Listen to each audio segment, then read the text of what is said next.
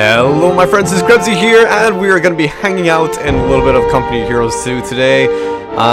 This is, as you can probably tell by the title, going to be a different episode from what we usually do. Usually we do gameplays, but for all of you Company Heroes 2 fans, this is probably going to be your fix of orgasmic content. For all the people who don't know what Company Heroes 2 and expecting something out of this, well, I'm kind of sorry, but we're going to be talking about Company Heroes 2 here. So, all you Company Heroes 2 fans, sign in, put your thinking caps on, zone in, home into Krebs, because we're about to talk about some of the new patch changes that are going to be coming up in this coming patch, because as I was saying in my last video on campaign, in a campaign mission, I was doing it based off of this new build of Company Heroes 2.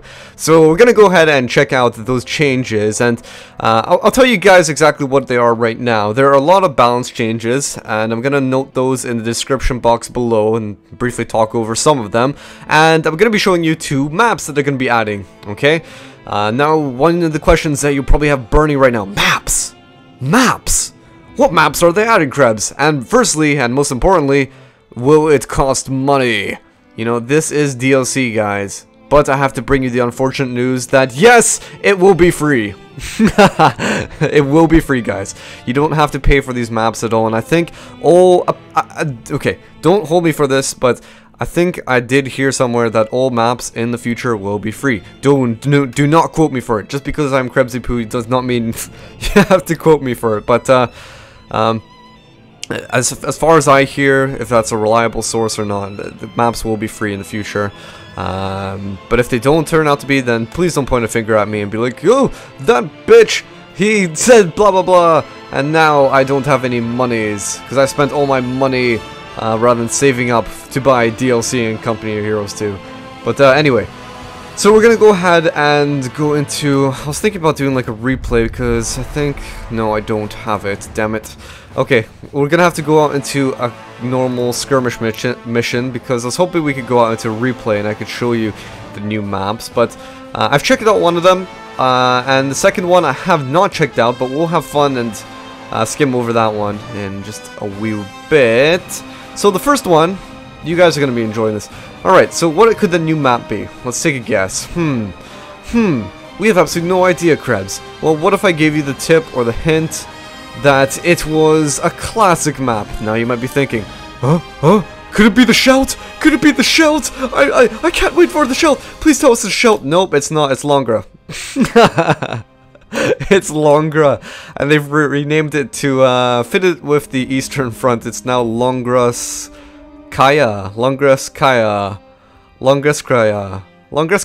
I don't know how to say it properly. Not even developers, because they're running a live stream at the moment while I'm making this video, playing some games on the new map. And they don't even know how to pronounce it, some of the balanced devs. Langreskaya, that's what it is apparently, okay? There's also a winter version of it, so you'll see these 2 new maps coming very, very soon. This one, it's, oh, by the way, notice it's 2 vs 2, or 1 vs 1 to 2 vs 2. That is so cool. So not only can you play 1 vs 1 on this map, you can also do 2 vs 2 on it, because in original Company of Heroes it was always 1v1. That is cool. That is the added benefit of enjoying the experience of Langreskaya with a friend. That is so great. But there is something that I should mention to you guys. The 1 vs 1 will be an auto match. 2 vs 2, as far as I know, won't be an auto match. It's going to be only in custom match. I don't know why it's not an auto match. Is it not balanced? I don't know. We're gonna go out into just an easy mode AI over here. I'm gonna just take a look at the map. We're not actually gonna play on it, okay? I'm just gonna be showing you guys the map. So we're gonna have a little fun together as we take a look at what this map is like. But Langres, look at that. I think they actually, what they did, I believe that this was a community-made map back in Company of Heroes, and I think they actually got the original. I'm not sure if they got the original, but I think they got the original person who made the map. I can't remember the name. Was it White Flash? No, it wasn't. Uncle Sam? One of those. That produced it, and they asked if he could come back and make some more maps. This might be one of the same ones. Might be. So, interesting sort of fact. That's why if you go to the credits, you'll see that some of the, I think White Flash Reborn was featured. in the credits, possibly Uncle Sam. I haven't actually watched the credits, but I know one of them is in there. So anyway, this is Langra over here. As you can see, it looks very, very similar. I think what we'll do is just a general skim over, okay? What we'll do is a general skim over. So it looks very, very similar to Langra. In fact, they completely rebuilt the map, okay? They didn't just port it over from Company of Heroes and just updated it like automatically to the current graphics, and they called it, oh yeah, we're gonna just call this Langreskaya. Nope, they rebuilt it from ground one, from scratch, and it's pretty much an authentic replicate, isn't it? Now let's take a look at some nitty-grittier details. So first thing is, I'm down here, down south. The territory is just about the same over here. Now I'm trying to remember the bunker placements. This was definitely here. I don't remember if there was a bunker on this side in the original Vico. I don't think there was. But near enough, it's all the same inside the actual base. Now when you venture out over here, what you'll see is that, yes, it looks very similar, but some of the buildings have changed. For example, this used to be a two-story house over here. Now it's just a one-story, sort of shacky looking thing. So the buildings and such have been updated. I don't know about the individual covers. I can't remember the individual covers off the top of my head. I mean, come on, I'm not that much of an expert that I can remember each little tiny rock on the map. I can't do that, but in general it looks more populated. There's a hole in the hedgerows over here, so this looks just big enough to allow infantry to pass through, and possibly some thin vehicles, maybe like a half track, something small. Over on this left hand side, it's a fuel point. It's a fuel point just like it was in Vico, but it looks generally the same. Nothing really changed on that front. Same around here. Yeah, and this is a munitions point. Ha ha ha. All the munitions points looks like they're the same. Including here, this is a fuel point, that was the same. Over in the middle, the house, the two-story house, is a one-story house. Did they not have two-story house models in Company Heroes 2? I don't get it. One thing I really was taken back a little bit of, and I thought was sort of sad, was what happened? What happened to this? There used to be the spontaneously collapsing shack. You would get near it and it would just collapse by itself. It's gone. I guess it was just too much for Company Heroes 2 to handle. Now they've replaced it with giant hay bales covering that area. Okay. So that's what I've noticed thus far. Up over here, you've got these hedges and the whole. I can't remember if this was there before. I don't think it actually looked like that. Something. I just have a feeling that something's different about it compared to Vico. Victory points are they the same? Are they the same? I'm struggling to remember. I know that there was definitely one in the middle. There's one over here. So then the other one had to be over here. Yeah, so it did have. Yeah, it has to be the same. Has to be the same. The cutoff points exactly. You know what it was in Vico. If you cut off this point, all your territory on the right is going to be cut off. The enemy base sector looks exactly the same. So I guess overall you can say, like, you know, Krebs, give us some insight. All I can say is it pretty much is Langreskaya with a few holes and replacing the buildings and no more in spontaneously collapsing shacks.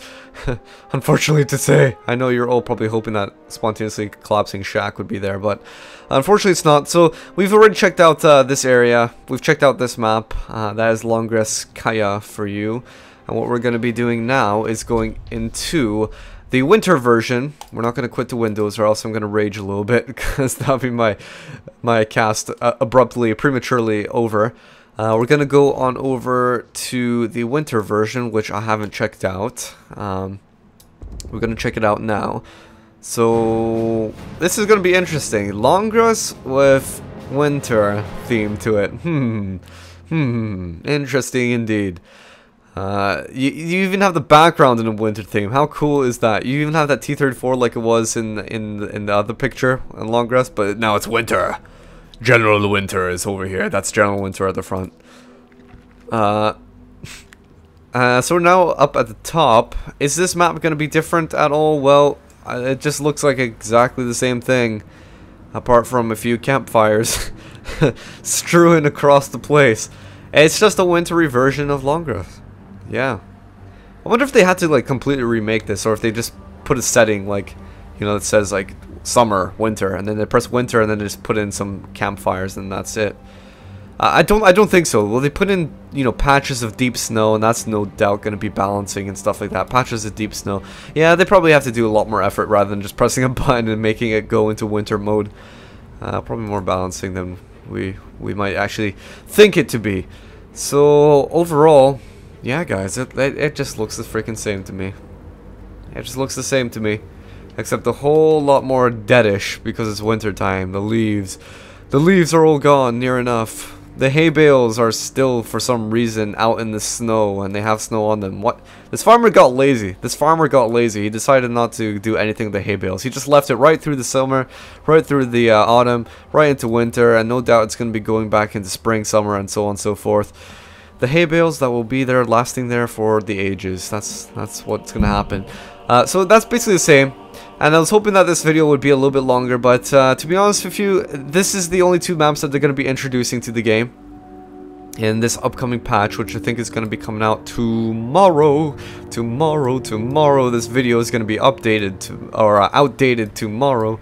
But in terms of actual balance changes, there's a few things that they've done. General stuff, if you haven't already read the description box below with all the patch notes, they've improved the capabilities of the game by... this is a major improvement. Decreasing 1 frame, okay, 1 frame between putting an input into the game and then a unit moving, okay? They decreased 1 freaking frame. Wow. You know, I guess that just means less delay between, you know, you clicking and then something happening. I guess that's great, you know. If it ever comes down to that expertise and that's going to make a vital, essential difference between somebody winning and somebody losing, then okay, fair enough, I understand. But it's 1 frame improvement, oh my gosh. Other general stuff, can't remember. I think there's something else that was quite interesting. In terms of actual balance changes with the factions, they've reworked the strafing run. Strafing run is going to be more of a suppression ability, just like the strafing run in Company of Heroes, the Vico. There's also going to be reworks of the conscript reinforcing. Oh gosh, what is it? What is the ability called? Relief infantry and also conscript something. Now it's going to last a longer time. One of them is going to be cheaper for the conscripts. There's going to be less squads that you get from the ability overall. But yeah, the general purpose or idea behind it is that it's supposed to drag out a longer time so you can actually get the effects, feel the effects, get the benefits of the ability, rather than it being sort of an acute ability and it just lasts hardly any time and you haven't got anything out of it that much. So that's been reworked. Opel Blitz truck is gonna be changed slightly. Instead of giving multiplying effects or whatever, it's gonna just give a standard amount of resources per place that is parked down on. So that's the Opel Blitz. There's also another good change. What was it? Just had it on the top of my mind. Apart from some other balance changes, you know, like accuracy. There's been some stuff with accuracy. And I've totally forgot. There was one other point I want to talk about, but it doesn't really matter, guys. You can easily check out the description box below to see all of those nitty-gritty details of what they're going to be doing to change the game and the reason why they're actually doing it as well. So that is the 2 maps that they're going to be adding. That is also the patch notes that as well. So it's nice. You know, there will be DLC, will be stuff that you pay for, but there will also be stuff that is free. So I guess in the end, it's a win-win situation for... I guess it's not a win-win situation for everyone, but the free DLC is a win-win situation for everyone. For the collectors, for the standard edition. That's great, you know. But anyway, guys, I think we'll call it a wrap there because there's not much else to talk about with this coming patch. But good to see that stuff is coming out. So I hope you guys enjoyed this, and yeah, this is Krebsy signing out.